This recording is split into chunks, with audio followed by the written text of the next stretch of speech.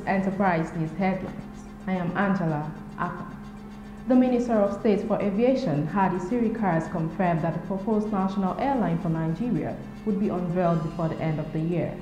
Mr. Sirikar, a former pilot, gave the assurance while receiving the outline business case certificate of compliance for the establishment of the airline from Chidi Izuwa, the Director General, Infrastructure Concession Regulatory Commission. According to him, Nigeria's population of over 180 million people is huge enough to support aviation, adding that the airline would take advantage of bilateral air service agreements, which the country has with over 70 countries. He gave an assurance that the national carrier would not kill the domestic airlines operating in the country.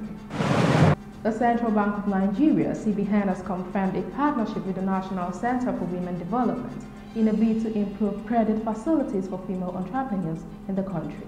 The Head, Strategy Coordination Office, Financial Inclusion Secretariat Development, CBN's Finance Department, Mr. Attah revealed this during the weekend at Abuja.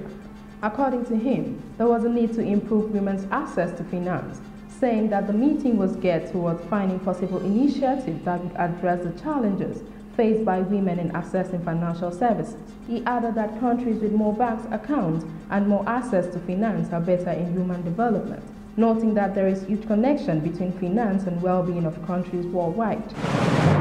In Africa, the International Monetary Fund said Cameroon's economy is expected to grow 4% this year, up from 3.2% in 2017. According to a report, Cameroon's growth was slower in 2017 because of a sharp decline in oil output, but new infrastructure projects and increased private investment should bring it to at least 5% in the medium term. Cameroon, which is one of the Central Africa's largest economies, produces about 180,000 barrels per day of oil and is Africa's fourth biggest cocoa producer. However, the IMF statement followed a decision by its executive board to approve the disbursement of $77.8 million as part of a 2-year $680.7 million financial aid package. Still on the African continent, Namibian Deputy Prime Minister Netumbo Nandi has urged regional economic communities such as SDC and ECOWAS to fast-track the ongoing regional effort towards operationalization of the Africa Continental Free Trade Area.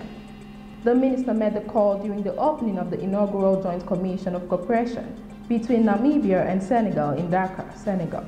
Report reveals Namibia and Senegal are among the 49 African countries that have to date signed the African Continental Free Trade Area.